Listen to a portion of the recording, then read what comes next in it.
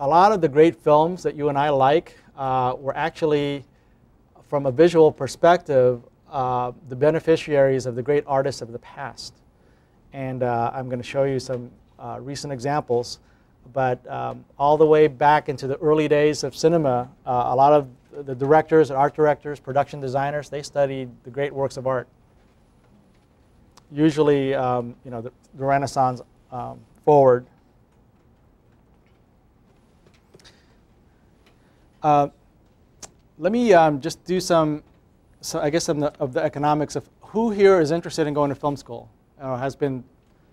Okay, all right. So we got some film school guys. Let's take a look at this for a second. And how old are you? Who raise your hand? 19. And you are. Okay, 10. The perfect age to be a filmmaker, by the way, is 15.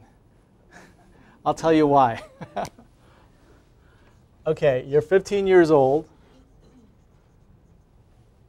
And then you can extrapolate from this, by the way, no matter how old you are. You're 15 years old, and you've now gone to your church and said, I heard from certain filmmakers that I need to serve. I don't really want to serve, but I'm going to go ahead and step in faith and do so. So you go to church, and let's say you serve for the next 5 or 6 years in your church media, and hopefully your attitude will change. Or maybe your attitude is good to begin with. Or maybe it's your local other ministries.